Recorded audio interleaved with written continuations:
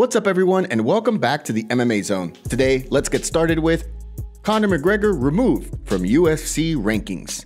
Former two-division UFC champion Conor McGregor has been out of competition since his horrific injury against Dustin Poirier at UFC 264 last year. In recent weeks, there's been tremendous confusion regarding his current status, as well as his path to return to the octagon, after McGregor said that he would use an exemption to bypass the 6-month testing period required by the UFC before then taking 2 tests in February. He was quickly informed by USADA that an exemption likely wouldn't apply. With no clear timeline for when the Irish superstar wants to return to the octagon, he's officially been removed from the UFC's rankings. This marks the first time McGregor has fallen out of the rankings since his debut in 2013, when he wrestled his way to a win over Max Holloway while injured. After the win, McGregor found himself as the 12th ranked featherweight the following Monday when rankings were released. At the time, he managed a pretty quick turnaround, largely in part to inspiration he took from Kobe Bryant, who rehabbed his torn Achilles at the same facility McGregor did his rehab. After he returned from the injury just 11 months later, he knocked out Diego Brandao in the main event of UFC Fight Night Dublin,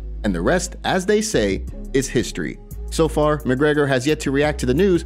However, he was recently taking shots at Dustin Poirier, who has been battling a pretty nasty staph infection himself. Despite McGregor being out of the USADA testing pool, UFC President Dana White recently revealed that McGregor's first fight back would likely be against Michael Chandler. If the fight is made official, who do you think gets the win here? Jared Gordon opens up on controversial loss to Paddy Pimblett. At UFC 282, Jared Gordon was on the wrong end of what many believe to be the worst decision in recent memory. After a fight where the overwhelming majority of viewers scored the fight in his favor, Gordon saw Paddy Pimblett's hand raised. During the post-fight press conference, UFC President Dana White then went on to say that Gordon essentially threw away the final round of the fight by coasting, thinking he was ahead on the scorecards. Something Paddy Pimblett quite literally said he did during his post-fight Octagon interview. With so much controversy surrounding Judge Douglas Crosby, Gordon spoke this week to discuss the situation, explaining that the loss was heartbreaking.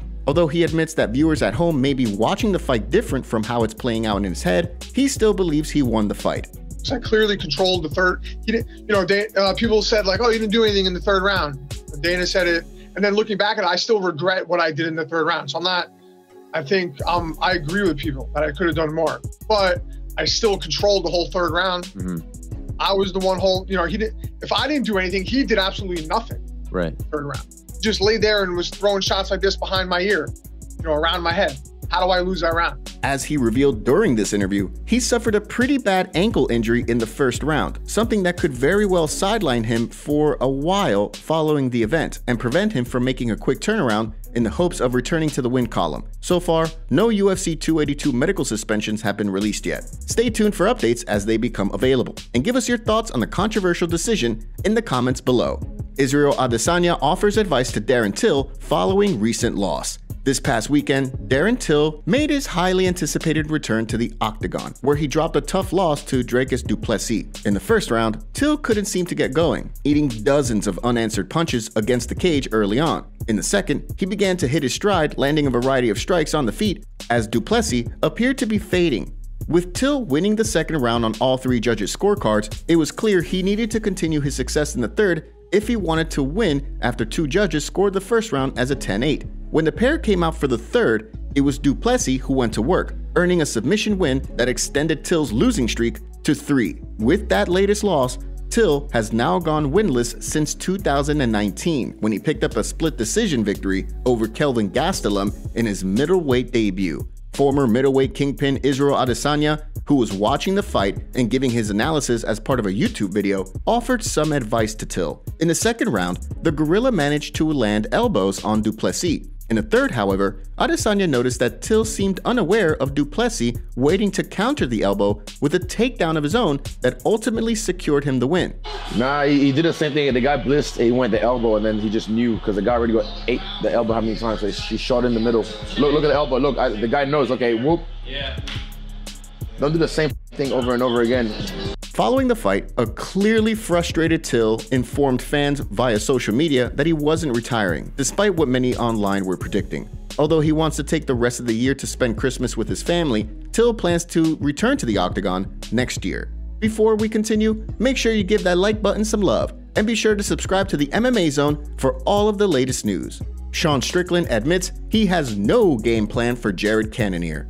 With Jared Cannonier and Sean Strickland set to face off in a highly anticipated showdown this weekend at the UFC Apex, fight fans are eager to find out how both men bounce back from their recent losses. Cannonier, who had a 2-fight win streak snapped by Israel Adesanya at UFC 276 back in July, is eagerly awaiting his chance to return to the win column and begin another run at the UFC middleweight title. Standing in his way, however, is the outspoken Sean Strickland, who's attempting to bounce back from a vicious KO loss to Alex Pereira at UFC 276. Ahead of the upcoming fight with Cannonier, Strickland spoke about his game plan for the fight, or lack thereof. During a media day, he revealed that he planned to take things as they come, rather than try to force one area of his game. As a well-rounded fighter who has competed across 2 divisions in his career, Strickland has pretty much seen it all inside the cage. Maybe I'll take him down. Maybe I kickbox. Maybe I box. I don't even know these things. You're asking me. You're asking questions of things that I haven't even thought about yet. The stakes are going to be incredibly high for both men. With Israel Adesanya no longer at the top of the division, there's plenty of room for new contenders to emerge and make a run at the title. When Strickland and Cannonier clash this weekend, who do you think leaves the Apex one step closer to a crack at the 185-pound title? Give us your thoughts in the comments section below. And now for our breaking news story of the day.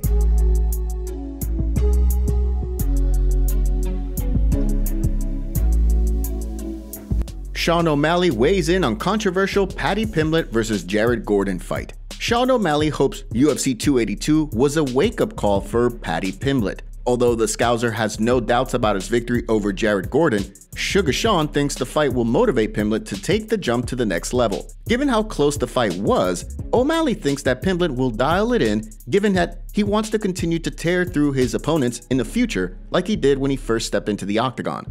Yeah, I bet Paddy takes away from that fight and goes, okay, I need to dial in. This is the time where I need to dial in, not get fat as and get skilled, get more skilled, because he has skills. Yeah. He knows how to perform. He's not bad. No, he has a lot of potential. Just needs to where is he going to direct his energy? Is he going to get better? Is he going to get fatter? We'll see. Pimblett's weight has been a constant source of debate since he joined the UFC. Between fights, Pimblett will admittedly get up as high as 200 pounds. Featherweight champion Alexander Volkanovski has previously explained that amount of weight cutting could be detrimental to the longevity of his career. At the same time, UFC president Dana White didn't shy away from touching on how the baddie's weight gain between fights impacts the UFC as well. As White explained at the time, the promotion is unable to book Pimblett for short notice fights given that it'll take him a considerable amount of time to make 155 pounds. For his part, Pimblett has hired a nutritionist to help him with the Herculean 50-pound weight cut. Many have continued to point out that Pimblett has managed to make weight for all of his UFC fights. The only time he's missed weight during his career was when he competed at bantamweight for Cage Warriors and missed the 135-pound weight limit. Do you think the win over Gordon will make Pimblett take his training to the next level? Sound off below. Thank you so much for joining us today. What do you make of what's going on in the fight world? Make sure to like this video and subscribe to the channel to stay up to date on all the latest news from the MMA Zone. See you next time.